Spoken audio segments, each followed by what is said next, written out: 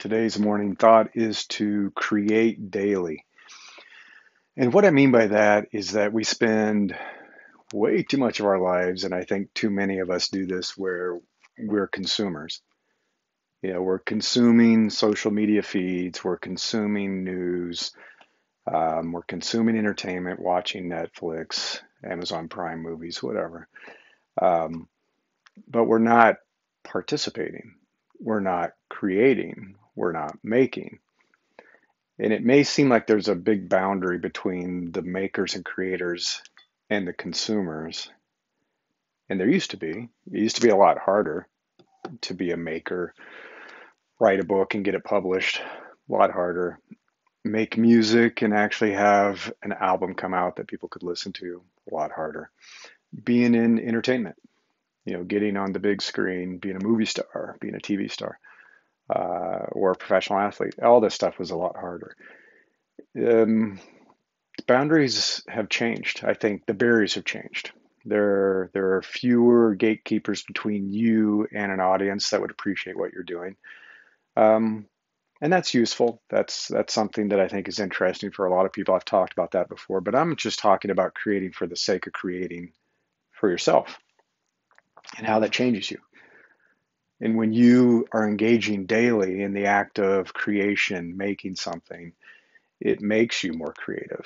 It's this creative muscle spins up and you create more and more things and you become more innovative. And I think that carries over very positively into your everyday life. I think it carries over very well into your work, making you more creative, making you more innovative. But it's not easy because it's so much easier to consume. And our phones are set up that way.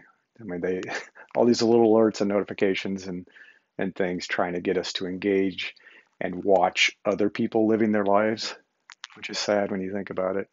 I always thought it was sad to watch so many people staring at a TV screen, especially with professional sports, and living very sedentary lives themselves. So, they aren't playing football, they're watching football. They're not playing tennis, they're watching tennis.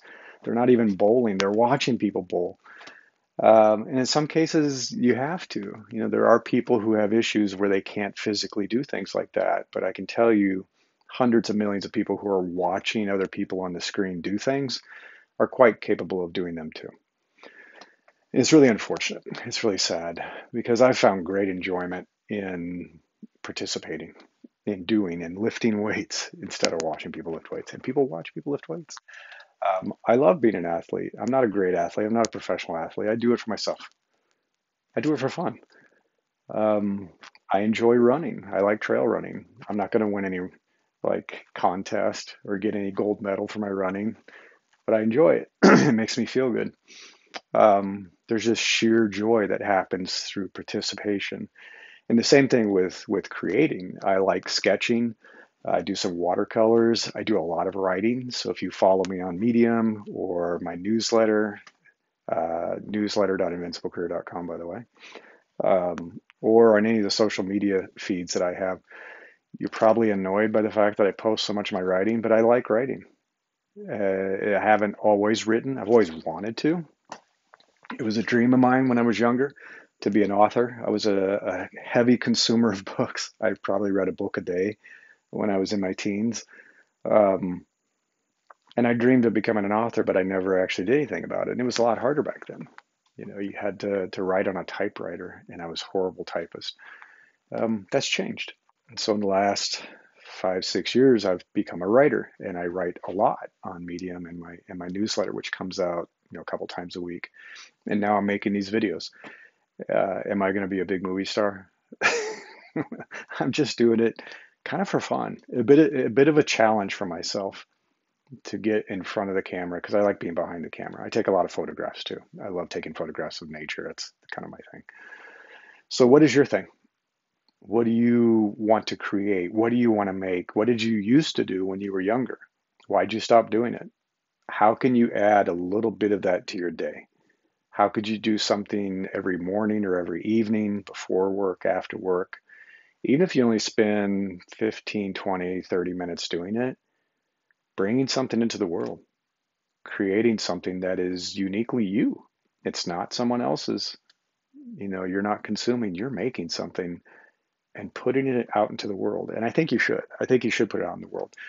You don't have to. Maybe you're not comfortable, but a lot of people will enjoy what you're creating more than you think. And the process of creation is interesting and exciting for people, the behind the scenes kind of stuff.